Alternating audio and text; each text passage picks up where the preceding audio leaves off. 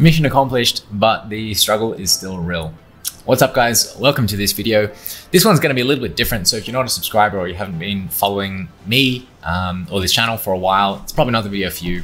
I'm kind of just going to riff off the top of some notes that I have, and I basically just wanted to open up this dialogue again with you guys. I know I've had some time off the channel again this year, and just give you an update with some things that are happening with me, my sort of opinions and perspectives on everything that's happening elsewhere in the world right now. And yeah, just basically open up to you guys. So I hope you appreciate the video and bear with me as I literally just read off my notes. I think what inspired this video was one of my students during one of my live student calls asked me a question or left a comment that I thought is worth expanding on. And he just said, all the news and attention on the sickness is causing a lot of uncertainties, and as a result, I'm losing the momentum and motivation I had before all this chaos started. And he continues a bit, but I really want to dig into that momentum and motivation before this chaos started. I've been feeling that churn for a while, actually, a lack of momentum and motivation, and that was before the chaos started. So I'm almost coming from an opposite perspective here. So I mean, I've been back in Colombia for a couple of months now, and since the start of this year, I've actually felt that exact same struggle. I've really felt the urge to just kind of kick back, smash pizzas, Netflix. I've been enjoying being single again, and basically not being very productive or being very focused at all. And obviously with the two businesses, so that's the course business or this business that I have through YouTube, and then my Amazon business as well. Both of those have really suffered, or the results haven't suffered so much as my dedication to those businesses has suffered over the last couple of months. And now with all this stuff that's happening in the news and around the world, it really can accentuate that feeling of just that like inertia and inability or a lack of desire to want to do much. And for me, I sort of hit a worse point because I was already like chilling out. And then I kind of started to think about the world and what everyone else is going through. And I think the fear that's running through society. And then I kind of just realized that for me, nothing had actually changed. And I was really just internalizing something that is an external event. And that is really bad because there are things that we can control and things that we can't control. But what we do have control over is our own perception, our own thought processes, the way we think and the way we deal with what comes at us. So we can't necessarily change the outcomes, but we can at least change the efforts, and we can change our effort, and where we put that effort towards. So it really got me thinking, because I have been letting myself get sucked up into the fear, and also I'm thinking about the medium term, the long term, which, I'm sorry guys, this is gonna be a bit of a ramble video. I have a lot of topics to cover, but it's just not gonna come out in a particularly structured way, so bear with me. I want to talk about sales for a little bit. So I've been sucked into fear, and I'll be talking about this in probably the video that would have come out previous to this. I expected the sales would really drop off a cliff. So it's like I expected that the level of fear that I've been feeling would then correlate to the level of fear that other people are feeling, and therefore that would correlate to the amount of sales that my business is getting. And that hasn't actually turned out to be the case. So quite a few people have been asking about sales, so I will bring this up. I hope you can see that. If not, I'll put a screenshot up. That's our US sales. So over the last 30 days, they've gone down 17%. And that's because we've got a bit of a seasonal effect going. But on last year, they're up 23%. And actually, I'll zoom that in a bit. I hope you can see there's a bit of a dip. There's two dips there. And those are where my fear peaked because I pretty much thought that everybody else was terrified, and so nobody's going to be shopping on Amazon. But as I've done more research and I've realized, and also I've seen the sales come straight back up to where they were before, people aren't really scared at the moment.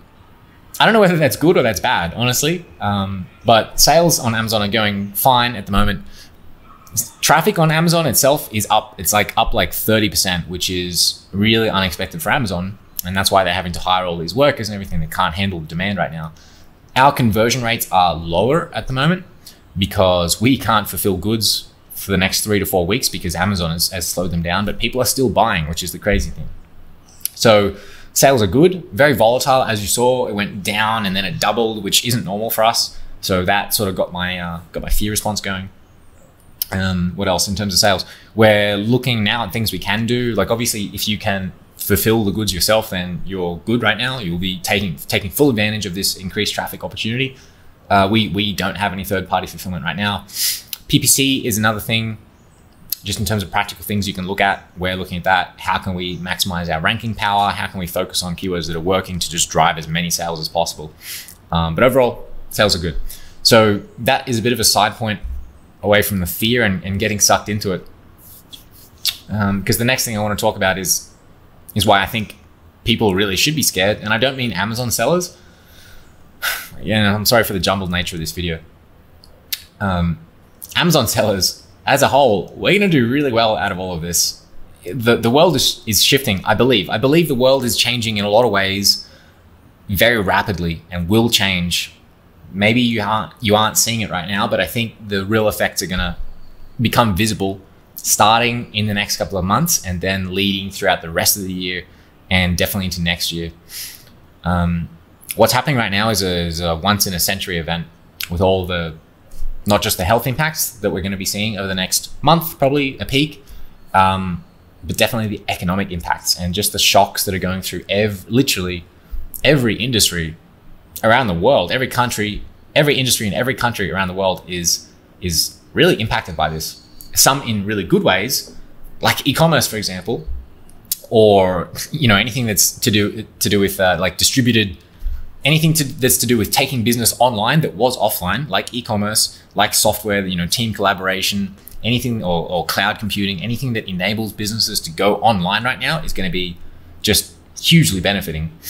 And will continue to, because the shifts have not been seen yet completely. Right now, everyone's just like, oh, it's just a temporary thing. This is going to happen for a month or something. But here's the thing, and there's a great example, which I wish I could point to the exact study, but there's been multiple studies throughout history where they've done impact studies on, let's say, a traffic jam or some sort of road obstruction.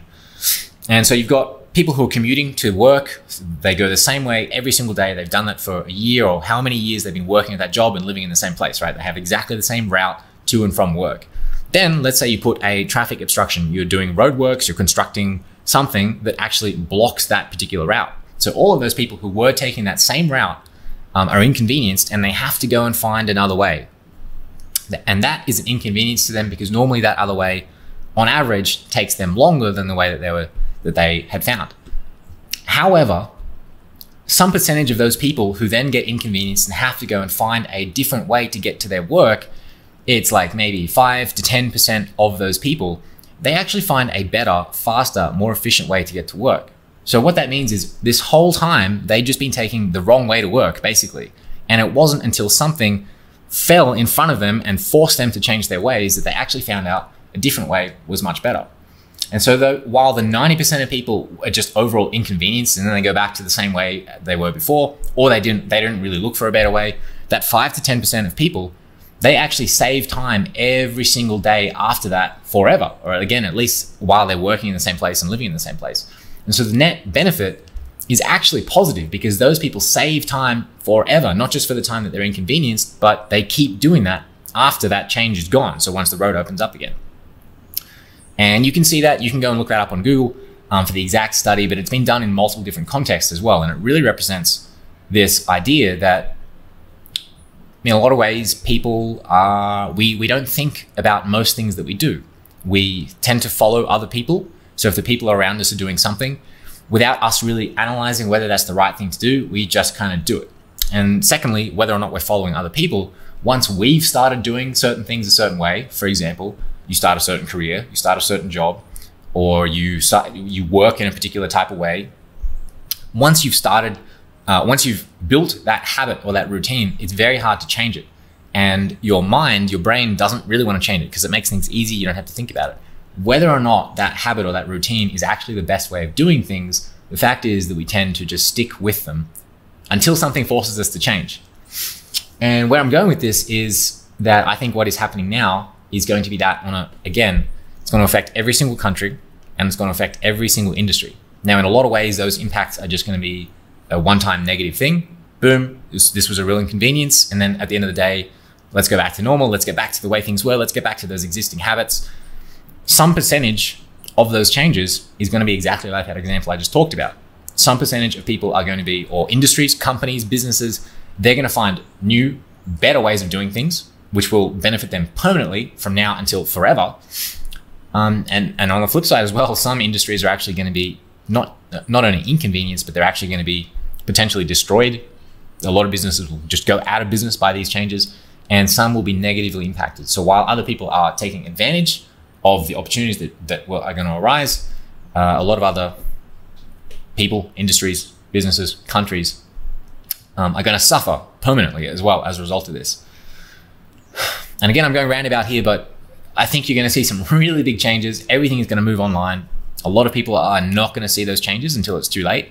A lot of industries are going to be in a lot of real trouble right now and are not just going to bounce back like this, because the fact is that there are better ways of doing things and there are worse ways of doing things. And I think a lot of people, again, and companies as well, stick with the worst way of doing things until they either go out of business or they get forced to change. And so everything that's happening now is going to make a lot of people go out of business. It's going to cause a lot of pain.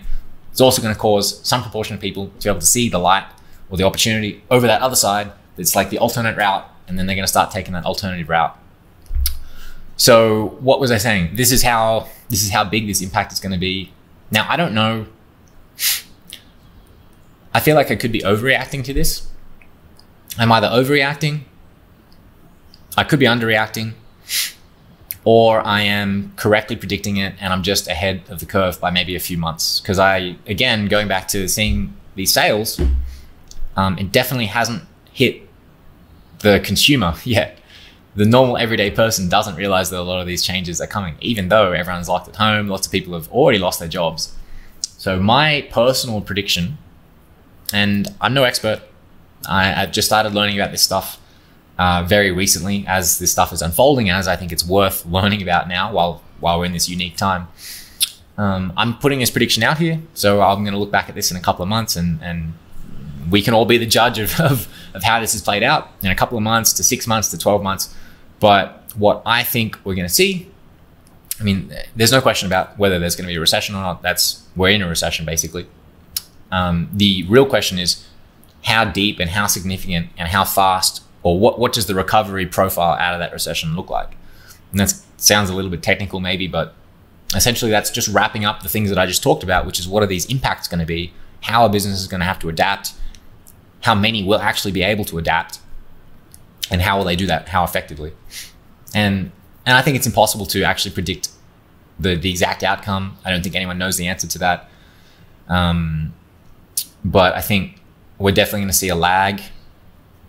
I think over the next couple of months, you're going to see more and more data come out, first of all, where businesses are just going out of business. Again, not e-commerce. E-commerce is benefiting massively right now, it's good to be on that side. But overall for the world, it's not necessarily a good thing. So I think you're going to see a lot of that coming out. You're going to see a lot of people realizing that, or more people, the unemployment rate is going to go up. It can't go down right now. It's only going to go up over time as more businesses, again, realize they're being affected. I think the latest thing I saw was a potential mortgage crisis in the US.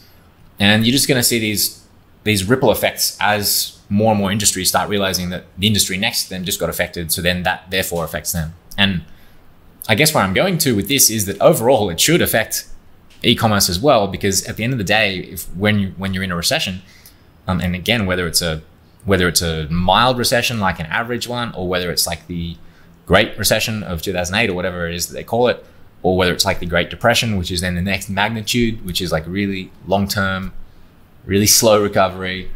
I don't know where it's going to end up, but whatever the case is, people stop spending money as much on discretionary things. And so while here are the factors, is like e-commerce will win relative to other retail, because people who were buying in bricks and mortar are going to go start buying online again. That like percentage of people who were doing things one way are now forced by change to realize that there's a better way. So they will just move to online shopping. So online shopping will have a lot more demand coming into it, a lot more money coming into it. But then you've also got the opposite effect, which is this recession, which is, whether it's depression, whatever, where overall spending goes down. So then you're going to see all of these like just crazy changes happening within industries, within, product categories, within, your product line, for example, if you're a brand. I'm going to talk a lot more about this on this channel. I think it's worth talking about. And again, I think you're going to see these effects coming out into play in the near future. And I definitely want to be that person who's already taken the alternative route. And I guess that leads me on to my next point. This is a bit of a downer, and I think although it's a bit of a downer, it's worth talking about because there are actions you can take to control your risk. And I think that's something that's super important right now. Is I'm not saying this to like make you despair or make you lose hope. Again, we're on the cutting edge of this stuff, or maybe not the cutting edge, but like we're ahead of the curve. And so it's important to realize that you can do a lot of things right now, depending on how much resources you have, depending on how much ability to learn you have right now, which I have a lot of faith in you guys. You guys are, I know you guys can pick all this stuff up really quickly, probably faster than me. So now's the time to think about your risks. What are you exposed to, but also what are your opportunities? And to do that, you need to have some idea of what's going to happen. I don't think it's just going to be boom, we're straight back to normal. And then the question is like, if it's coming into a recession, what do you do? I think the first thing to do right now, control risk, conserve cash. You want to have cash in the bank, and you don't want to spend it as well. And that's why I'm like, why are people buying all these discretionary products right now? Stop spending money, guys. Like, I mean, spend money because it helps me, but don't spend money because it'll help you. And then therefore, when you lose your job or whatever, or your income goes down or your business starts running into trouble, you'll have the money. I don't know. It's a bit of a catch-22. So have cash.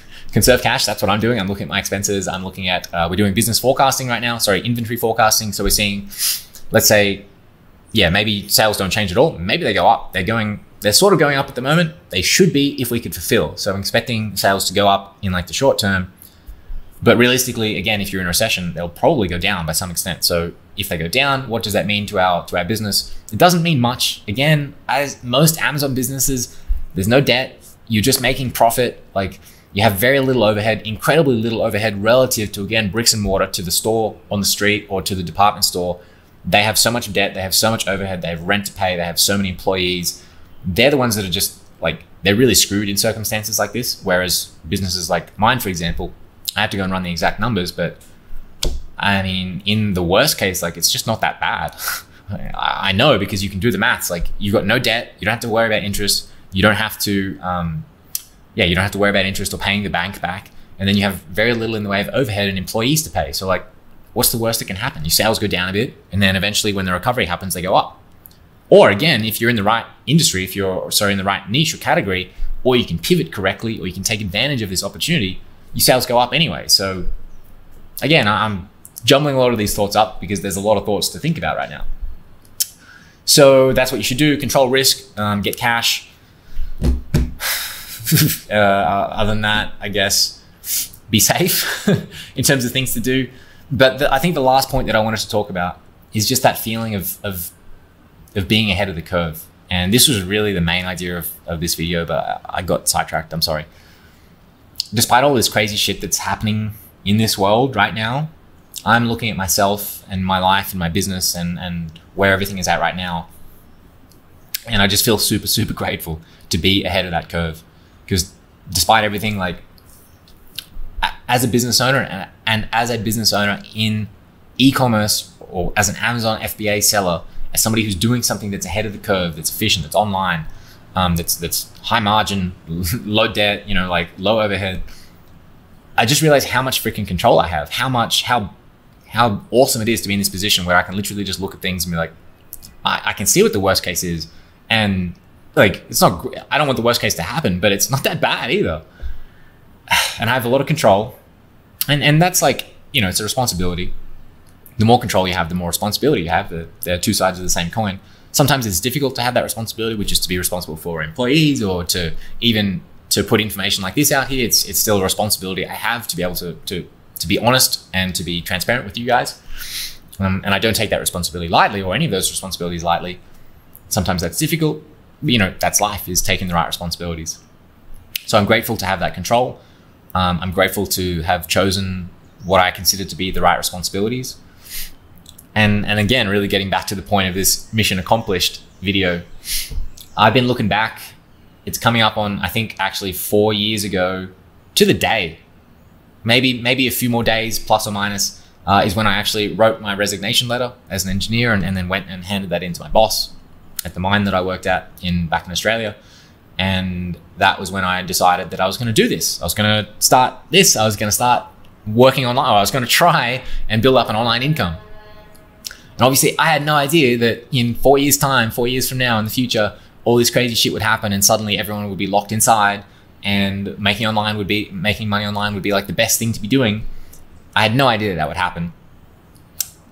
So I lucked into it from that respect. But at the same time, back then, I knew that it was still the way of the future. I could see how inefficient it was to just follow the herd, and how suboptimal it was, and how much you were leaving on the table in terms of your own life and your potential and your ability to have that control that I just talked about. Not just the money, because the only purpose of money is to have options and to have freedom and to have control anyway. So it all comes back to the same thing.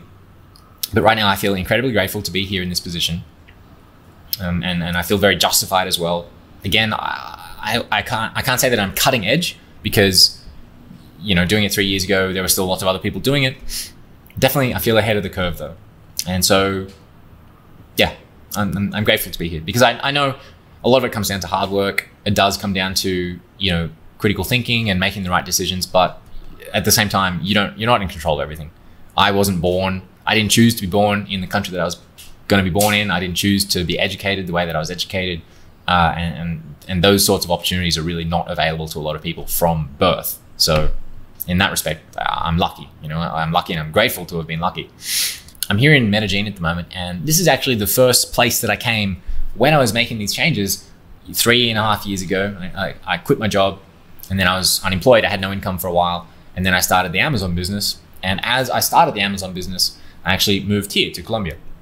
And that means that this place is like really tied up in my heart and my sort of self-identity, in terms of becoming an entrepreneur, in terms of becoming financially independent, in terms of suddenly achieving all of these goals that I had for myself. And again, getting ahead of the curve and then leaving the herd, basically stop following everyone else and doing my own thing for reasons which I wanted to do them for, if that makes sense. So yeah, I've just been looking out here in the mornings, and it's been like these like cloudy, rainy mornings with like fog sort of hanging over the mountains. It's very beautiful. I don't know if I'll maybe stick a clip in here or something, but it's just been making me feel super grateful and realize that my mission has been accomplished. Even though, you know, times are so uncertain and everything's still, it's like life is always a struggle in a way. Yeah, I think if I were to summarize this whole video, in which I've just been rambling up into like one point, it would be that I hope you guys can come with me. I hope you guys, wherever you are right now, maybe some of you are ahead of me, and if so, that's freaking great. But I want as many people as possible to be able to experience this. And I think what's going to happen over the next year or so is going to push a lot of people, not you guys, because you guys already know about this, but I think it's going to push a lot of other people to realize, just like that traffic obstruction that forces people to go a different way and then they find a better way, I think a lot of people are going to find that better way over the next 12 months. So that was a really long roundabout way of saying that. I wanted to do this video as a personal share. Again, I appreciate you if you are still here watching this. Give the video a like if you did appreciate the honesty. And with the next video that comes out, make sure you stay tuned for that, but I'll be back to the regular talking in a more coherent way. So peace guys, I hope you're all doing well. Sending my love and best regards, and I'll see you in the next video.